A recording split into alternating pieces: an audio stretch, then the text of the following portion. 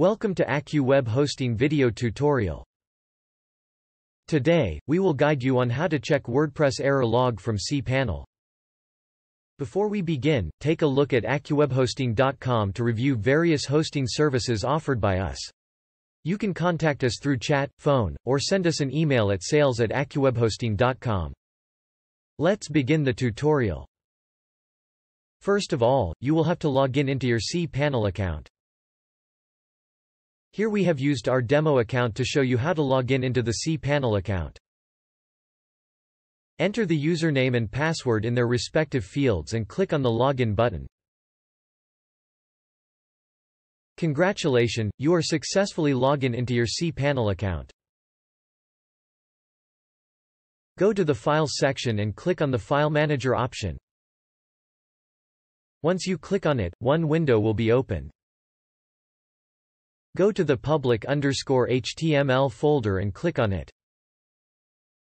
Once you click on it, you will see all the files and folders located under public_HTML folder on the right side of the screen.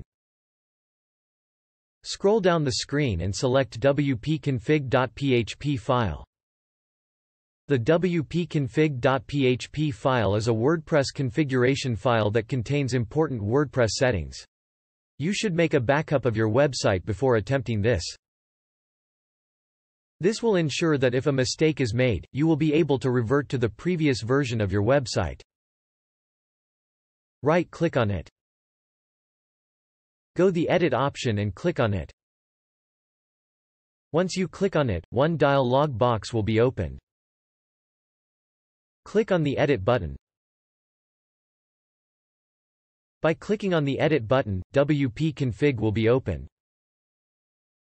Go down to the line where wp_debug is defined. If it is not defined, you will have to add it manually. But here, it is defined so you don't need to add it manually. You can see the wp-debug value is false. To enable the debugging mode, you just need to change it to true. Enabling this will result in all PHP errors, notices, and warnings to be displayed on the website. Go to the Save Changes button and click on it to save the changes. Once you click on it, the changes you have made will be saved and you will get a message success on bottom right side of the screen. Now open your preferred browser and search your website. Here we have used Mozilla Firefox browser.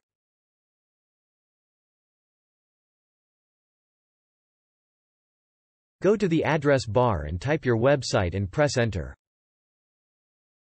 Here, we have entered demo-vpstest.com as a demo.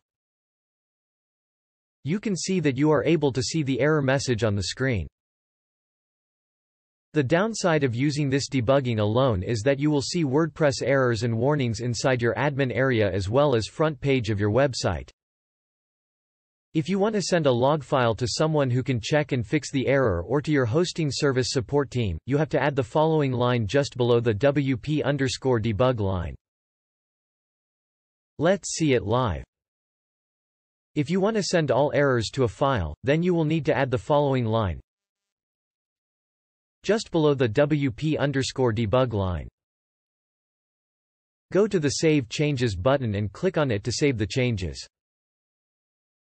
Once you click on it, the changes you have made will be saved and you will get a message success on bottom right side of the screen. Go into WordPress site and simply repeat the operation or refresh the page that isn't working properly.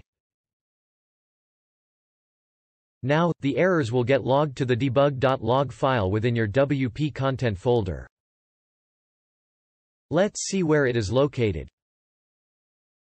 Go to the public_HTML folder. After that, click on the WP content folder.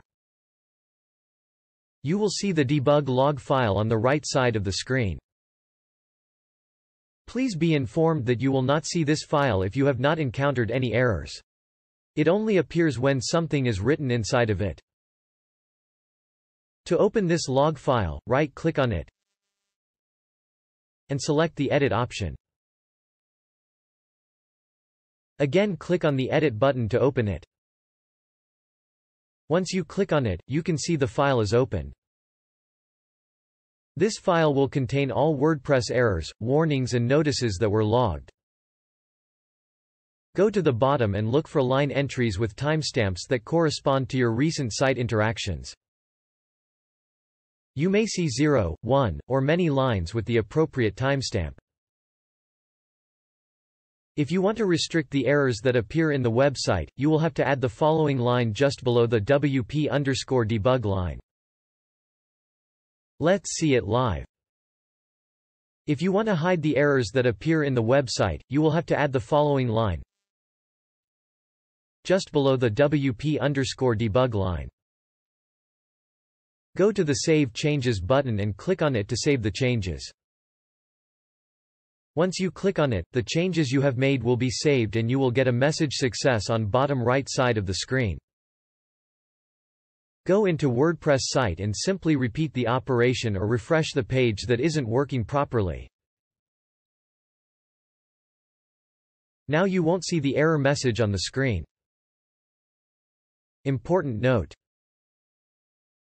once you fix the error of your websites, please disable debug mode. To disable the debug mode, edit the WP config file and change the debug mode value from true to false and save the file. Once you save the file, you will be back to normal. That's all.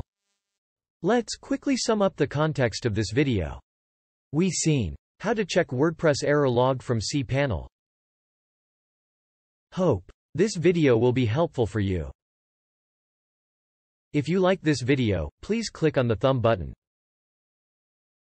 Please click on the subscribe button if you want to view such easy to understand technical videos published by AccuWebHosting.com. Thank you for watching.